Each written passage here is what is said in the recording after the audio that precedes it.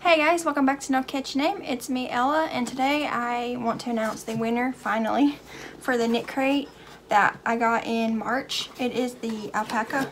I'm not touching it because I found out I'm allergic to it and it makes me horribly itchy. But it is a beautiful red color. I think it's called Dogwood Berry.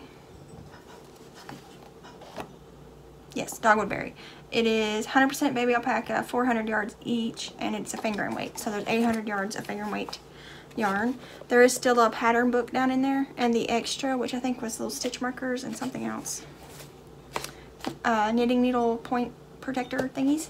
But anyways, it's been in this box since I got it because it irritates me. And I want to finally get it out of my house because, yeah. But anyways, I drew a winner from that video.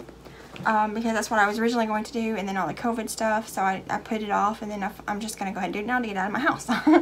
But I drew a winner randomly through the YouTube random comment generator thingy, and I will pop it up. But it is Melanie MR, which is really cool. I always love it when people pop up that I know for sure are active subscribers of my channel, and she is, because I see her comments all the time.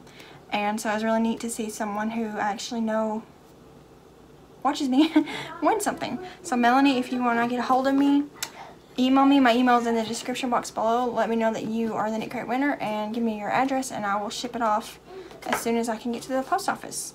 Well, actually, I'll probably package it up and print the label at home and then drop it off in a mailbox. But, you know, still, I'll ship it off as quickly as I can.